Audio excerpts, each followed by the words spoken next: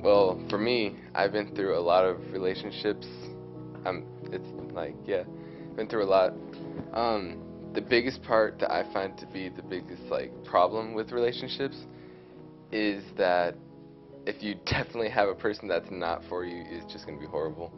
And I've ran into a couple situations where I just got with a girl because she made me feel good, and then I realized, oh, I hate this girl.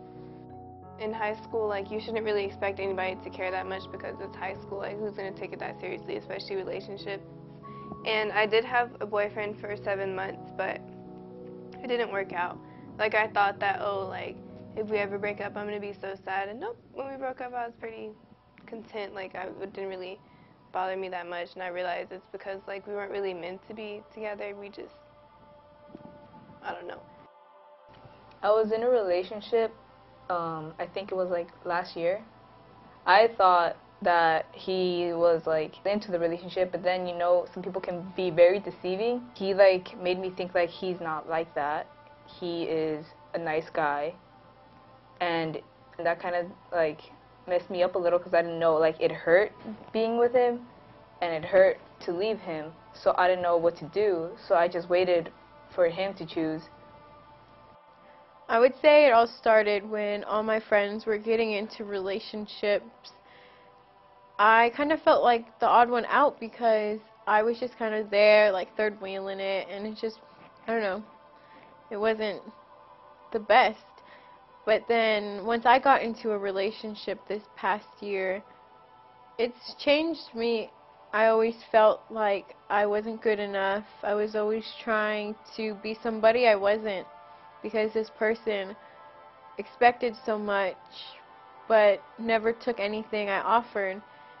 And once we finally ended things, it was like this guilt and pressure and stress was lifted off my shoulders. Yes, I was sad because I lost my best friend, but it was something that needed to happen. I needed to let go, and we just weren't good for each other anymore. Freshman year, I started talking to a girl. She was like, whenever I want to talk to her, she was just there. She didn't care for me or anything. You know, it's just like a high school thing. And when she broke up with me over the phone, which was stupid, when that ended, I didn't have any feelings. You learn who you are. You learn what you want from all these relationships, you know, that people get into, whether you're just talking to girls or actually dating. You learn a lot about yourself. So when I look at relationships in high school, I kind of think of it as a learning experience, and I mean, that's really it.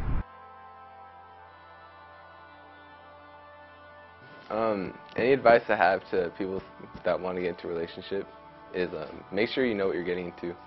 I would say be more aware of your relationship. Don't be really jealous, because that can actually push some guys away. Don't be like super jealous, and don't be way too overprotective, and try to give him some space at least once in a while, or her once in a while. If you are going to get in a relationship, if you can wait, just go to college. Getting into a relationship in high school is a big commitment, and you have to be prepared for the moodiness of both people. If a girl says be my girlfriend, the second day you know her,